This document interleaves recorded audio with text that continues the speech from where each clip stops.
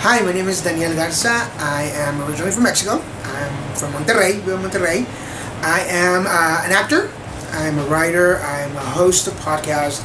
I do energy work. I'm gay, and I'm also HIV positive. I've been now positive for over 14 years probably, and I'm also clean and sober. I've been in recovery just over 7 years now.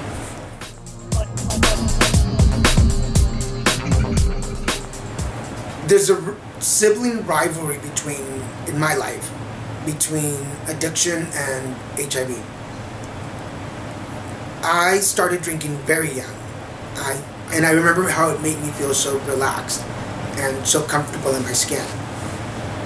When I went to high school in Mexico and I started to really identify with the gay community, I found one of the nastiest bars in town because I knew that would let me in.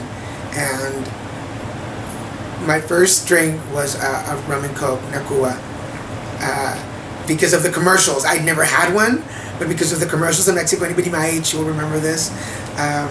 That's what I asked, and it just made me feel so brave and so strong and so attractive. I've never thought of myself as an attractive person, so it made me feel, of course, 17-year-old kid in a gay bar in Mexico, you're prime need, so I got a lot of attention.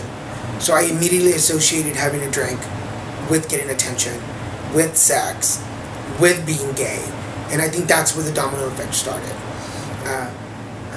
There are so many instances in my life where I shouldn't have made it, by logic and facts, and it's one of those world's dumbest TV shows that I should be featured on.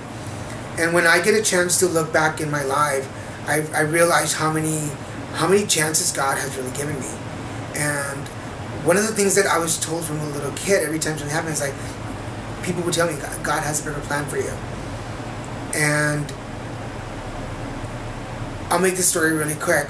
At one point, I don't remember if I had a dream or if I had an image or if I just imagined it, that God came to me and said, I'm going to give you this gift. It looks really crappy and you might not enjoy it at first, but I promise you that if you stick with it, it's going to be worth it. And that was HIV. I've shared this with a lot of people, and some people don't get it and some people do.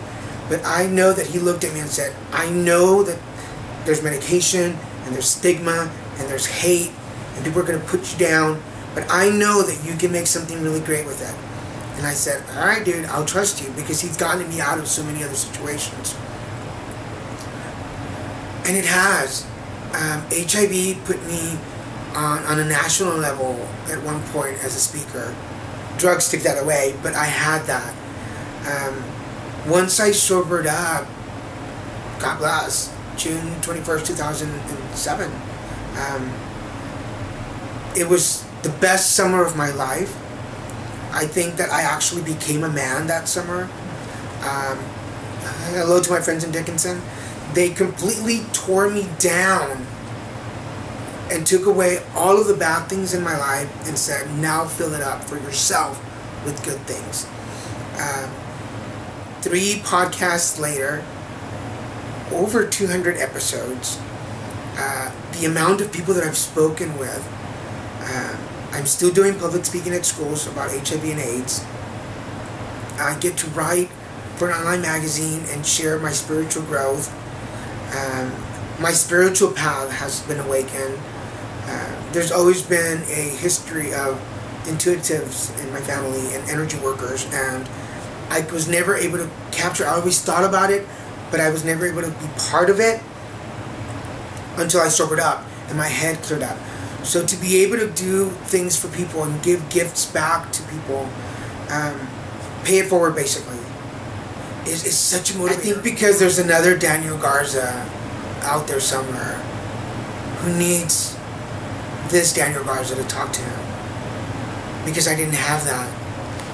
It took me 36 years to find self-esteem and self-love and self-worth. And because I have nephews who are younger than me, obviously, who are learning about their lives and are experimenting, and they're on this great journey.